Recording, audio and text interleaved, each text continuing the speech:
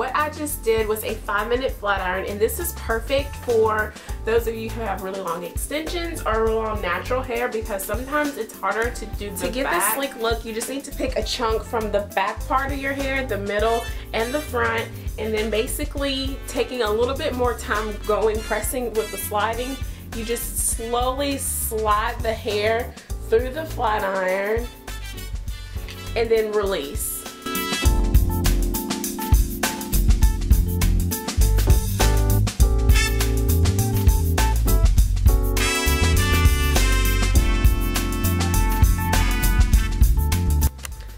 Finish the styling, you just add your favorite hairspray. I'm using my Garnier Fructis Style, and it's the Sleek and Shine Anti-Humidity, because in the South there is so much humidity in the summer, it's ridiculous.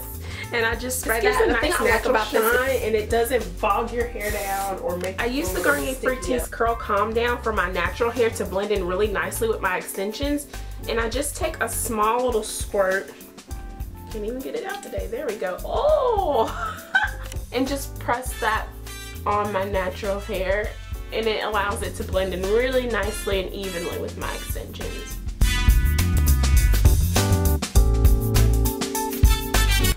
So these are the items that we're going to use today for my makeup look. Here I have all my face brushes, and I just got this container from the Dollar Tree.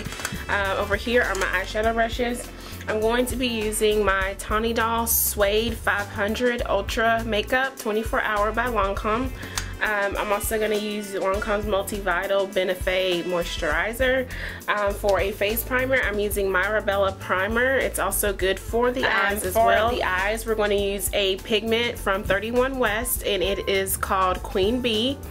It's a very nice salmon pinky color. To blend out all of our colors today, we're going to be using a Pro Longwear Pigment Shade Color by MAC, and it's uninterrupted.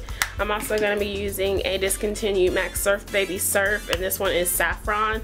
That's going to be used as a blending color. To add depth, we're going to be using Embark by MAC. I'm also, for my highlight, going to use a shadow from Lancome, and this is Nude Silk, and it's a matte color.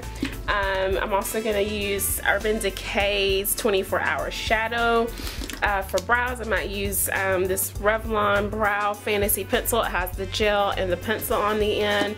For lips, I'm looking at Vegas Volt by MAC. I could change my mind, I'm not sure at the time. And for blush, I'm using the Pumpkin palette from Sleek. And I love this palette, obviously because of the colors, and it's perfect for summer, and it looks gorgeous on any skin tone. So let's go ahead and get started and play around.